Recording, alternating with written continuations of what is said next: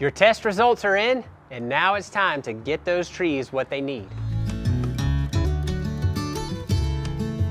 The process of getting lime and fertilizer to your trees can vary greatly.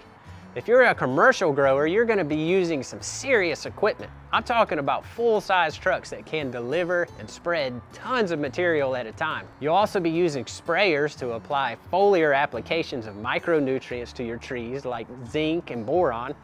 And you may even use fertigation, which is a process of applying fertilizer to your trees through your irrigation system. On the other hand, if you're a hobby orchard owner, you could probably get by with a tractor spreader or something even smaller like a push drop spreader, or perhaps even just a measuring cup in your hands.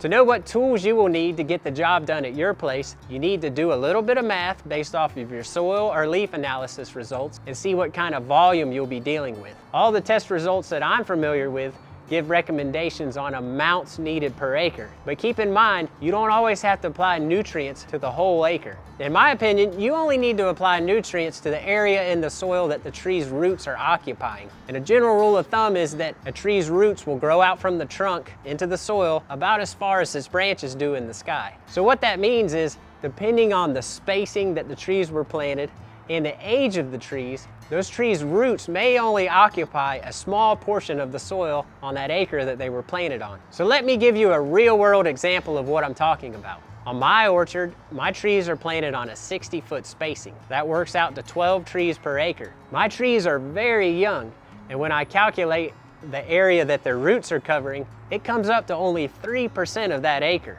So although my test results say I need 2,500 pounds of lime per acre, at this age of my orchard, I only need to apply 3% of that to those 12 trees that are sitting there on that acre. 3% of 2,500 pounds is like 75 pounds. That's 6¼ pounds per tree. So right now, I can easily get that lime at a hardware store and just spread it by hand. More than likely, I'll be able to get away with this for a few more years, and then I'll have to move up to spreading it with a tractor and having the lime brought in on a dump truck. That's one scenario. Move down the street to my neighbor's orchard and it's a whole different story. They have 10 acres of fully mature pecan trees. So that means that those roots are covering that whole 10 acres. And when your soil test says you need 2,000 pounds of lime per acre, that's 20,000 pounds of lime that you have to get out there into that orchard. You don't just run down to the hardware store and dump that in the back of your pickup truck.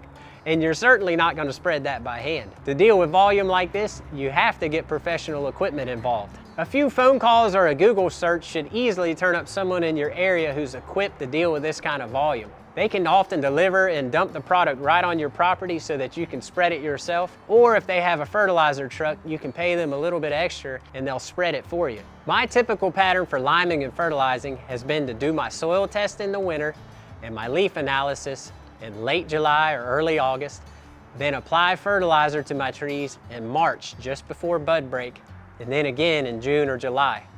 So far, this has been doing okay for my trees, but honestly, I don't have a lot of history to judge from in this area.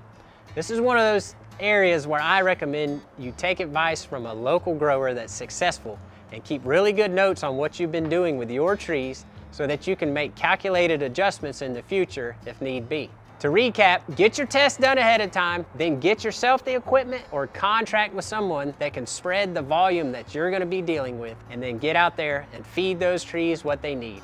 If you get a little bit confused about all those numbers on the fertilizer bag and what they actually mean, don't sweat it, you're not alone. Check out some of the links we have below. They'll help you get a handle on that stuff. I'm Silas Dudley. Thanks for watching and happy fertilizing.